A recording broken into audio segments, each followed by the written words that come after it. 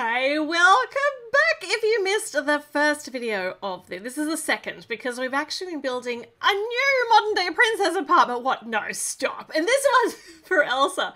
So yeah, if you haven't seen this part of the build, which we've already done, make sure you check it out. I'll put a little link to it in the corner.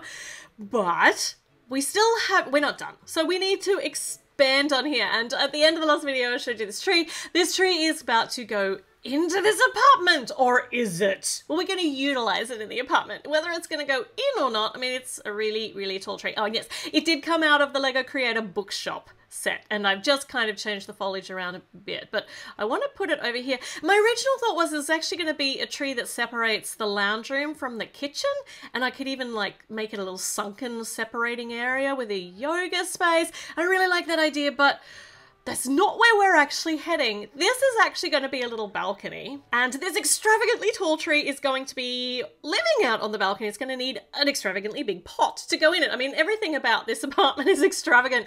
The height of the walls. It's, yeah, got a little bit out of hand, but you know what? Let's just continue with it being out of hand. So we're going to build a pot, and we need outward-facing studs to kind of build it up around the outside of... Anyway, we'll see. So let's put this on. I'm so good at describing what's happening. So this is the idea, but that's not going to be quite tall enough. So if I attach those roundy, smoothy, angly bits, these things, onto here, then we can just kind of decorate the top of it with these nice lotus printed pieces that came from one of the Dots bracelets. Those Dots bracelets have the best printed tiles. So these ones are gorgeously elegant and they're going to work so well. So we're going to put this on like that, and then we're going to multiply this by 3, putting them on each side around the base of the tree. Very nice. Look, I mean, it's not if you put this poor tree in a pot this size, it would not thrive. But this is make-believe, so that's fine. So this is still such a huge pot. So we're going to put it in the back corner here. But before we do that, we've got things we need to build in behind it. So we want massive doors, sliding doors. Sliding doors so we can open up the lounge room to the outside world. So if we're going to have sliding doors, we need smooth tiled area to slide them across. So let's get this slidey, smooth bit happening here. And this black plate is where the fixed part of the door is going to be. But let's get some wall in behind this. Oh my gosh, we got so much to do just for a balcony. So nice, big, tall walls. And then using the transparent blue pieces to make a nice big glass panel here, and then the fixed part of the door next to that. We're using the same sort of idea as the window, but bigger, like the window that is to the back of the lounge room. But I need to get this up to height, so I'm mixing around black, blue glass, and clear glass to just make it look really extravagant. And we need another smooth tile here because the sliding door is going to slide in front of this. Right, okay, so this is gonna build a really big sliding door. Let's see. Let's see how this works. I don't even know how we're gonna fix it. Yes, I do know how we're gonna fix it in position. We're gonna fix it in position from the top, and we're just gonna replicate our fixed door look. So with all these translucent pieces here, transparent pieces here, and then some nice big windows there, and then some nice trans bricks on the top. And then this is our door. Our sliding part of the door. It doesn't slide all the way open, but it slides open enough. Like it's a nice, massive door. And we need a big pillar for the other side to stop it from falling off the edge of the apartment. And how to hold it in place. Well, at the moment, it's very, very unstable. So we're going to use one of these pieces, which I don't know what they're called. These, I don't know, the bits with a groove in them, and then you can slide the bricks underneath it. And it doesn't have to go all the way along because it's holding it enough in place. But to hold it in place in the front, just going to make a little step out here. And that's going to stop it from flicking forwards. Got nothing to stop it from flicking backwards, but that's okay. It'll hold in place fine. It'll be fine. Fine. All right. Speaking of fine, we need to put some more brickwork in at the top to connect all of these walls that we've just made, but not connect the sliding door because we want it still to slide. So I need to concentrate on which bits. Yep, that still slides. And then these ones go along to tie the mint wall in, and Bob's your uncle's fantastic. That is so good. And then our dark grey smooth tiles for along the top, and that'll hold all that wall in place nicely. There we go. All right. Massive sliding door. on. And a little grill work going on down here to step out onto the balcony. And over here is where we're going to attach the tree. So we need some jumper studs to create a little platform to attach the pot of the tree to the base plate and just lift it up a little bit. So it'll make it look a bit like there's a bit of shadow underneath too. It'll add depth to the whole picture. Let's have a look. See? There we go. That's fantastic. So tall. Right, slidey door in, enormous tree in. We need to make this balcony bigger. This is not going to be enough space, especially as I want to put a hanging chair in here with this fantastic windscreen piece, this windshield piece. Oh, but I forgot to put these in before. So last video we made a plant for inside.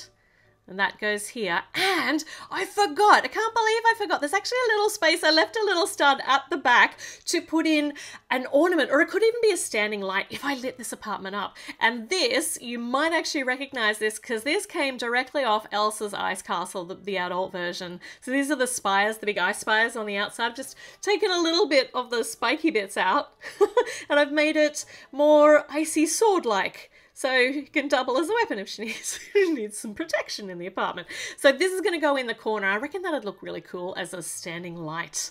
My gosh, maybe I should light this up. Oh my goodness, that would look really good.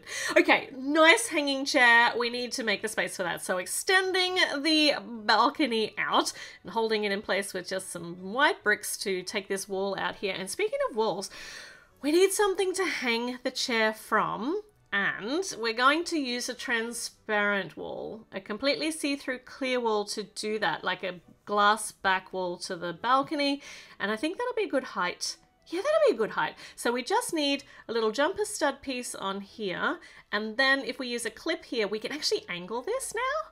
We should be able to angle it around a little bit without impeding putting more bricks on the side to hold that whole wall in place. So let's put some more transparent pieces along the top here, and then we can just use the smooth tiles to hold that whole wall together. Nice. There we go. And that's how we've suspended our swing chair. I'm just so excited to use this swing chair. It's just, I mean, it was so right for Elsa. And look, I mean, Mini Doll looks so cute in it. I think her rubbery hair really helps her stay in it as well. So, see, look at that. That's so cute. And she can just sit here and look out over the city in her penthouse apartment. Right, speaking of which, we are going to need, because this is really high up, we're going to need, I mean, even if it wasn't really high up, I'm sure that there are rules that say you have to have protective railings. But we're not going to do that yet because in here, you know, I mentioned before I wanted a yoga area because I just think that would work well for, I'm all about the yoga areas. A nice place of solitude and meditation and introspection out here on her balcony. So I'm building her a yoga mat, and these nice dots pieces again, even though they look hard and shiny, they're not. They're just a little bit textured, but they're still spongy and comfy, and they're just the right colors and they were sparkly. So it was just too right not to use them, even though they look super uncomfortable. I can guarantee you in the fantasy land that's taking shape inside my head, they're so not. And she needs a water bottle as well right near her mat, and you've got to have some plants around. I mean, she has got a massive tree. Have you noticed that I've deliberately made this a chaos-free apartment? Her apartment is actually very minimalist and very regimented, I suppose. So she's got a nice clean line of just greenery plants here next to her meditation mat because she's had enough chaos in her life. Let's put the railings in now, and going to once again try and make them as see-through as possible so we don't ruin the view, because we're in the penthouse. That's what you pay for, is the view. So into the hooks goes a glass window piece, and ta-da! Now we got some nice glass railing happening, but we're also gonna break that up with some more blocky. Yeah, we're breaking it up with these. So we're alternating our black window pieces and our glass window pieces so that it's just more interesting. Otherwise it would just be all glass all the way around, and that's not interesting. I mean, it's very clean lines, but I think this is clean enough too. Look at that, we can still fit this chair in here. And there's an empty spot on the end, so I'm just gonna backfill that with something that matches our little black railing bit, and the same thing on the other side. Oh look, here's one I prepared earlier, just like the one on the other side. Perfect. All right, so this is her balcony. Now we just need to put some soil in here, and this is dangerous for Elsa because we've knocked her out. It's really hard to get my fingers in here now at this angle around this enormous tree and all the walls that I've created. So we'll just move Elsa out of the way because that'll be one less like bonus confusion feature to try and work around and get as many of this dirt soily brown in as I can. And I've used like mid brown and dark brown as well just to give it a bit of texture. And of course we need a leaf, an autumnal leaf that has fallen from the beautiful birch tree that we just installed on the balcony. Okay, all right, so this is what I have so far, and actually this is as far as I have come with Elsa's apartment. And I can't guarantee you that I'm actually going to make more of this. I want to, but one, I don't know if I have enough pieces, but two, it actually got so tall that it's, if I try and extend this, I mean, look how tall it is. I don't know how I would put a bedroom and a bathroom and a kitchen into this. And plus you need something to get up to the next level. So we'd have to like make it twice as big again out this side and maybe a lift to get up to the next level. And the next level could of course be her bedroom and have a little, oh, see, I always had this idea of having a pool on the very top, and then we could tie this window in. Look, I haven't planned anything yet for the rest of her apartment. At the moment, this is a standalone little scenario, a little diorama with an exposed bookcase at the back.